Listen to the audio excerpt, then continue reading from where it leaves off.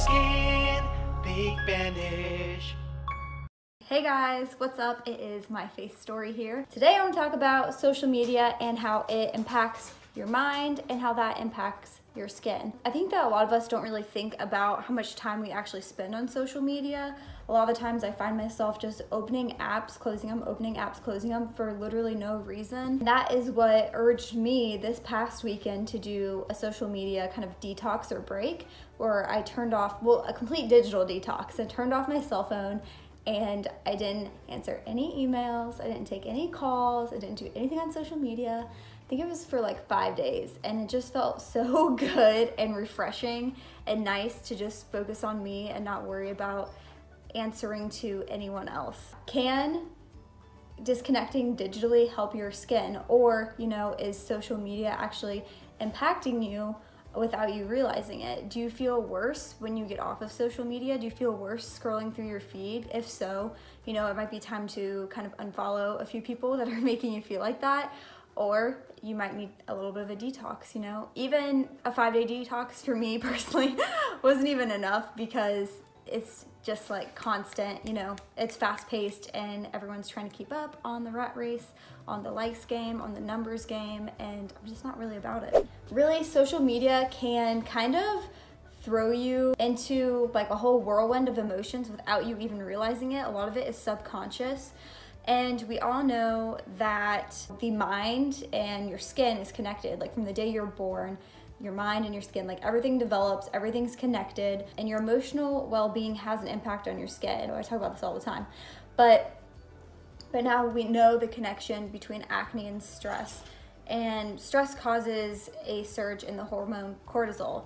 And so when you're stressed out, you break out. And then when you break out, you stress out. And it's like a really hard to beat vicious cycle. So what if, you're not really stressed out in your daily life, but you're stressed out in like this hyper reality, or you're stressed out in this online life trying to keep up an online appearance, or if you're just jealous or of other people because they have certain things that you don't have, like clear skin or tiny waist or a small nose, you could be sabotaging yourself and giving yourself more anxieties than what you realize just by being on social media, constantly plugged in and not really taking a time to reflect and ask yourself, why do I feel this way? Or, if you spend a couple minutes or an hour on social media, however long you spend, check in with yourself afterwards. Did you feel the same way that you felt afterwards, that you felt before, So I think that's a really good thing to kind of take away from this, because if you feel worse afterwards, then it's obviously time to make some changes. And not all social media is bad. This is not like I hate social media type rant.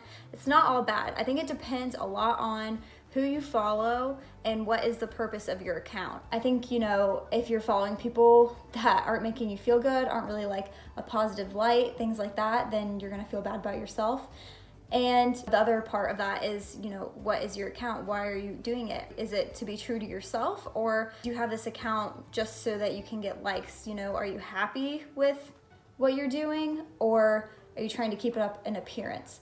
So I think there's like a lot of different factors that really play into it. The first one I really want to talk about is kind of body image and other distortions that can happen. It's not just body image, face image, but with Photoshop, angles, filters, all those sorts of things, it kind of starts to blur the line between what is real and what is not. And this can go for anything: perfect house, perfect food, perfect kitchen, perfect closets, perfect bodies, perfect faces. And I think this image of perfection that we're always constantly seeing can make you feel less than, especially when you're comparing just like your average daily life to someone else's highlight reels that they're showing. That picture isn't real life. They probably took that picture at least 50 times to get the exact right angle and filter and all that stuff. And I think with this, you can start to feel resentful and maybe even shaming yourself. Like, why don't I have these things? Like I used to do that sometimes with people who had really good skin. And you can even start to view your own life through a distorted lens and start believing that physical features on yourself aren't good enough. And this is kind of where the body image distortion comes in. So I think that this happens when long, mindless hours are spent on social media and you're not really taking time to check in with yourself. If you have feelings of self-consciousness, I think that it actually kind of amplifies them and makes you feel worse. So just be aware of that. I feel like it's especially true with faces, like with facial features. Right now, makeup is the hot thing, so it's about having like the smoothest skin, the best cat eye, the longest lashes, the biggest lips. I feel like right now it's really about beauty, and it's so hard, you know, to tell what's real and what's not. I mean, obviously we know a lot of the stuff is fake, but if we don't see behind the scenes and we don't see what's going into it, how are we ever supposed to believe or know that it's fake? You know what I mean? It's like, I gotta see the proof. I think that these tools that, you know, shrink your nose or make your eyes bigger or do whatever, I think that they are really toxic. And I think as someone who suffers with severe cystic acne, I mean, it's good now, but who knows in a month. I think that this flawless airbrushed skin can have a really negative impact on your psyche, even if we know that it's fake. And I think we become jealous again of these like flawless photos because we're just comparing ourselves constantly, you know? I wish I had this skin. And especially, again, if you're spending long mindless hours and you don't even know why you're on it, like maybe you're bored or something. I feel like that's most of the time I'm on social media, is like, I'm bored, I wanna post something. I think that just isn't good because you start to kind of drag yourself down and pull yourself down. Again, if this is something that you do struggle with, it is really good to just take like a little break and also check in with yourself how you're feeling after you've been on social media. Also, I mean, I've said this a million times, you guys know this stuff isn't real. It's not real, it's really not real. Get off, if you get off your phone, turn it off for just like 3-4 days, I swear, everything will still be there. Everyone will still be there, everything will still be fine. And it'll just give you time to kind of self-reflect and relax and think about what you want. I think it's just really good experience that everyone should have and do. And one reason I say like these things are fake, I'm not saying like beauty industry's fake or like anything like that. I'm talking about Photoshop, I'm talking about Facetune, I'm talking about editing. I just think it's really toxic, and that especially like younger girls are looking at this and they're going to think this is beauty. This is what I have to look like to be beautiful, and that's not true at all. You can look like this, you can look like a mess, you can look great. You are beautiful based on your soul and who you are, not stupid stuff like that. One good example I have of this is I followed this girl really long time on Instagram, and I was always jealous of her skin. I was like, oh my God, I want her to drop her skincare routine because it was like flawless and like her makeup was so great all the time and she was just so pretty. And then one day she stopped using filters, which was really cool. And she was like, F this is my skin, this is what my makeup looks like. I'm gonna be real from now on, I hate this. And she had severe cystic acne. I was like, oh my God, this is crazy, because this whole time I was jealous of her and she had acne. Obviously I still follow her and it's about more than that, but it just goes to show that you never really know what's going on behind the scenes. Number 2, I thought this was really interesting. Selfies can impact your psyche. They can even have a positive impact or they can have a negative impact. So they will empower you or they will create a sense of, there we go. So selfies will empower you or they will create a sense of false social interaction. And when this social so when you replace likes with actual social interaction, this will have a negative impact on your psyche. We as people need to interact with people. We need to communicate. And as you know, our mental well-being and our health and our skin, everything's connected. So when you're stressed or anxious or whatever, it's going to show in the form of a pimple. And when you're not getting that social interaction with people, you're going to become more stressed and anxious in real life situations when you're around people. So you cannot replace real life interaction with likes and comments, guys, okay? Another topic I want to talk about, social media. This is kind of ranty, but I mean, I feel like it's all very true, especially now. Validation through likes. Feeling like you have to reach a certain number of likes on Instagram. I know certain people who will delete a post and then repost it until it gets X amount of likes, which I just think is kind of ridiculous. Post something if you want, if you like it, if you feel like you have something important to say, but playing the numbers game, trying to see how many likes you can get, trying to see how many people like your photo, validation through likes, is just going to be really stressful and really exhausting and kind of run you into the ground.